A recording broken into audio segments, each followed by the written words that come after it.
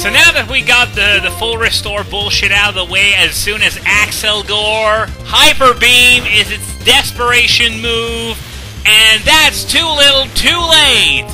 Volcarona goes down, and I am the Unova League champion. And, well, what can I say? That was pathetic. But then again, I think most people expected such an outcome when I absolutely face-rolled Cynthia, which, well, I'll be honest, it made me very happy in my pants when that happened. So now, we are going to finally see the traditional Hall of Fame scene that we couldn't get to see on our first time here. And for once, the local professor doesn't come to see us put our Pokemon on this pedestal as we commemorate this crowning achievement. So, let's put our Pokemon, sorry about that, on this device and record them for all eternity. Or maybe not, because this file doesn't have too long left to live. Of course, I'm not deleting it from my computer, just in case. But, yeah, Dragonite, Tyranitar are two pseudo-legendaries that perform very well. Mienshao destroyed Grimsley. Lilligant destroyed Caitlyn. Excellent job there. Milotic pulled its weight when it counted.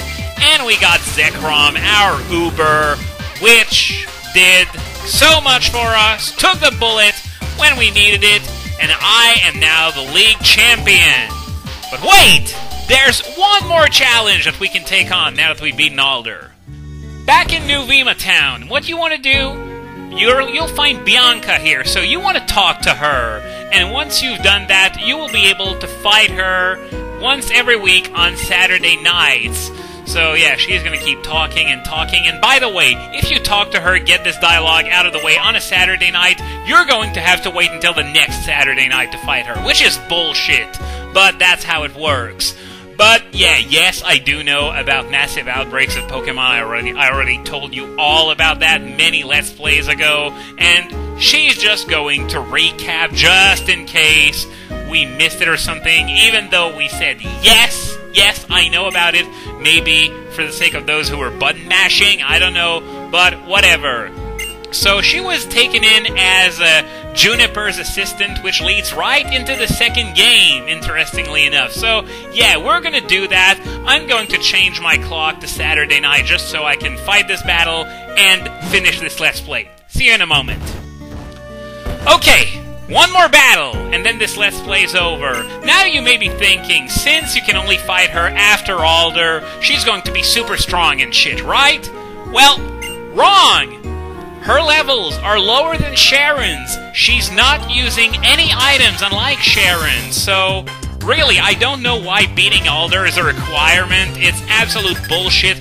But I guess it's sort of a good way to end this game in a way, because Bianca was the very first trainer you fought in this game, so it's only appropriate that she would be the last as well. So, Stoutland's Intimidate won't do too much on Mienshao, considering that we already dealt with a Crocodile earlier on, and Stoutland, well, it has a much lower level for one, and Musharna.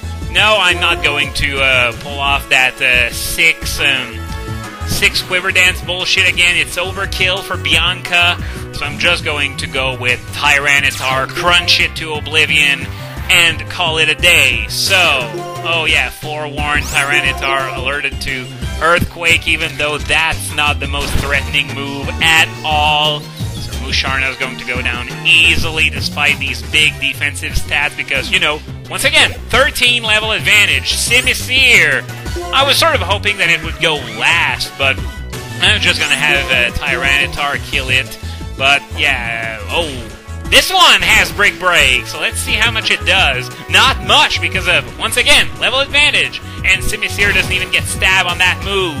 So, Her fire monkey's dead! Yeah, that's why I was sort of hoping that it would go last, just so I could finish the Let's Play with that. But I've been denied.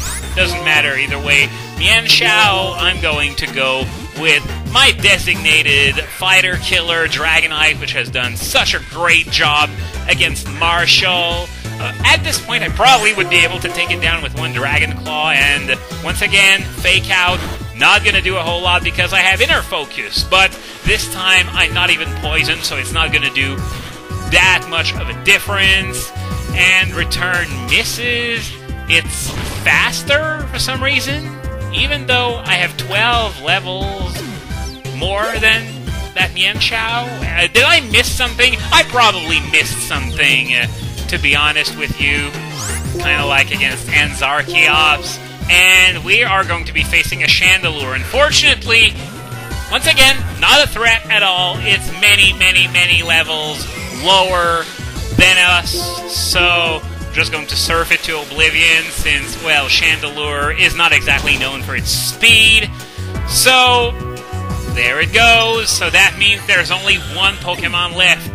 The very first Pokemon we fought in this game, fittingly enough. So I guess this is a more appropriate ending than Simisear. It's Samurott! So, we're gonna leave that last kill to the mascot of this game, the Uber itself, Zekrom. As you can see, I'm struggling to commentate over this fight because it's just such a foregone conclusion. So Fusion Bolt, gonna kill it. So I guess I'm gonna get a head start on the goodbyes. I am going to take a little break after this this Let's Play is over, which is like right now. I'm gonna take a break for a couple weeks, and I will come back to you with more Pokemon White 2, as well as Super Mario Star Roads. I hope you have enjoyed this Let's Play as much as I enjoyed making it, and I'll see you next time.